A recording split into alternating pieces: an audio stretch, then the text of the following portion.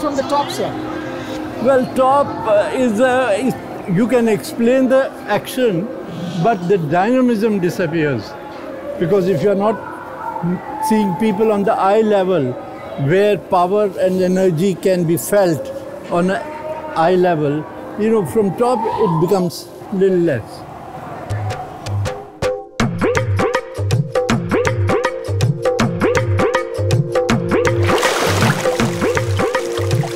Hola Mohalla is a celebration during Holi time, and Hola Mohalla primarily concerns the army of Guru Gobind Singh.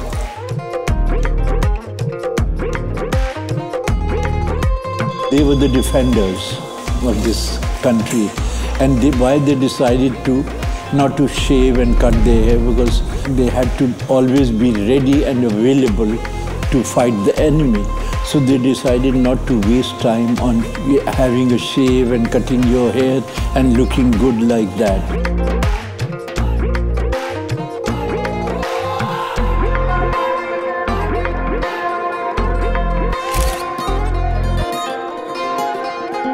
The history is what got me really involved. A lot of the stories here in Anandpur Sahib, with the wars, with the Hill Rajas and the Mughals, a lot of that really got me very passionate about it, but also the equality that it promotes for humans and a sovereignty is something that I really connected with.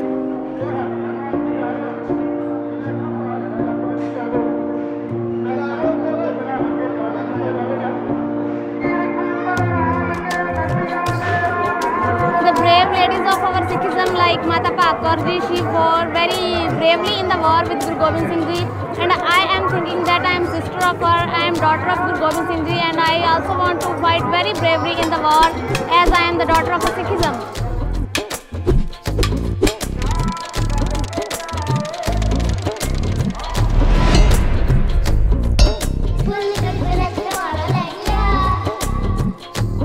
Hola Mohalla signifies something very important, you know, in our daily life, who we were and how we've lost touch with the most organic and indigenous things we used to do. I'm seeing it for the first time, and that's where I try to innovate when looking at it like a little child, you know, who's seeing it for the first time.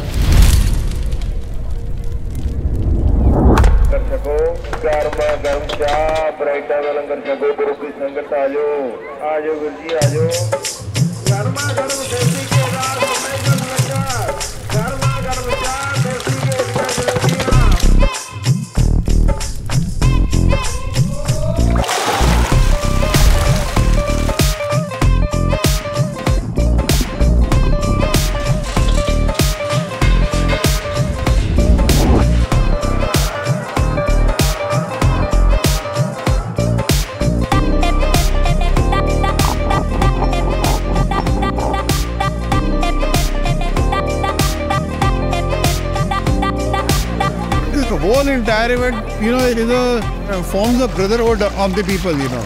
The community which prays together, cooks together, eats together, so it stays together also.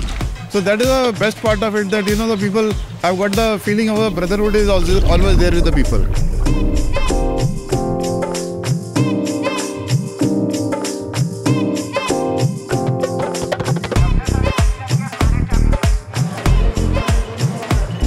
We practice our Shastra Vidya just for the sake of that we should not forget about the Sikhism.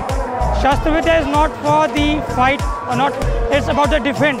How we get defend from the all 5 enemies like Kam, Krodh, Lobh, Moh, Hankar, the 5 main enemies of the human being.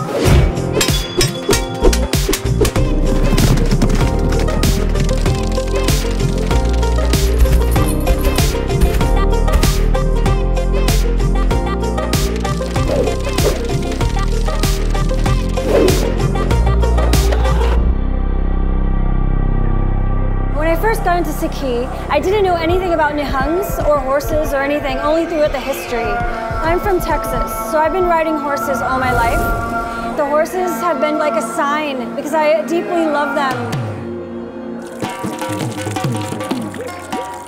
actually came to Hola Mohalla in 2012. I saw the display of the horses, and I jumped on a horse and I rode and I raced.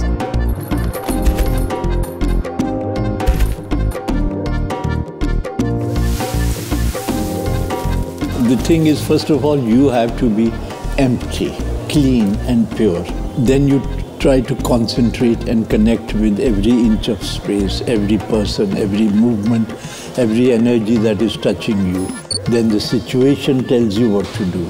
And that will be refreshing and powerful. Life and nature keeps changing. It keeps changing all the time.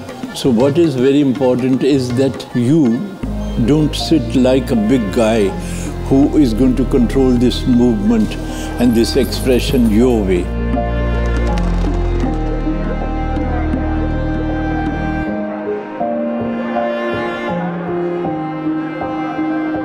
As a person, as a Singhani and Hangani, you learn about yourself, which is something that I cherish deeply, and it's about that. Ek onkar satnam kare tao purek nirabo nirve akamurete aju